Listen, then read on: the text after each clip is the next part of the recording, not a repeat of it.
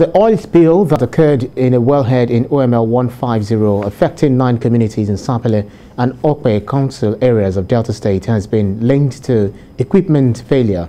The people in that community are now calling on government to prevail on the oil company to alleviate their losses. This call is coming more than a month after the incident. Ikena Mechi reports. Waiting here for the arrival of the representatives of the regulatory agencies and the oil company are members of the communities in Okpe and Spillage local government areas affected by the crude oil spill. After more than 5 hours, the team arrived.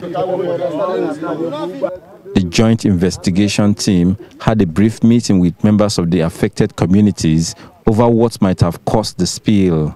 Though the team declined to speak to journalists on the outcome of the investigation, the affected communities are quick to reveal the finding of the team. From the investigation so far, it is very obvious that the cause of the spillage is as a result of equipment failure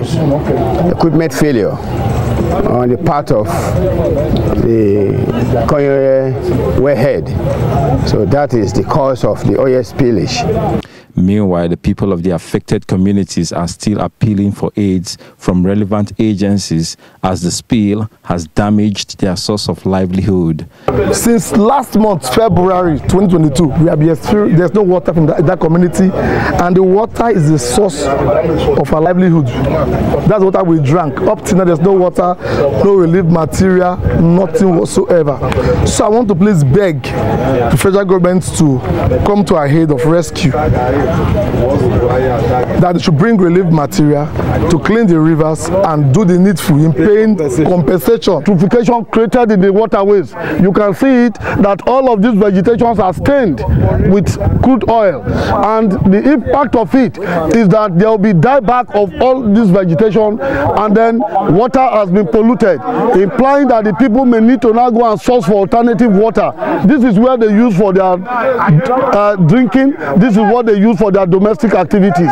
So we are calling on the government to intervene so that they should come and attend to the issue. Now that the investigation visit is done, next is to know the commensurate actions to compensate the communities and save the environment from further degradation. Ikena Mechi, TVC News, Spillage, Delta State.